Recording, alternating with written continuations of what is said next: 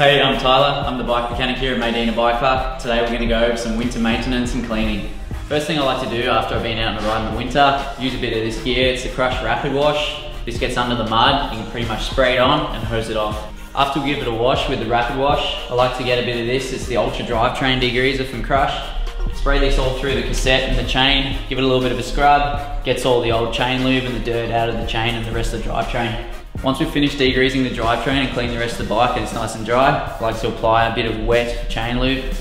Basically apply this liberally over the chain, easy enough from the top, back pedaling, wipe off any excess when you're done.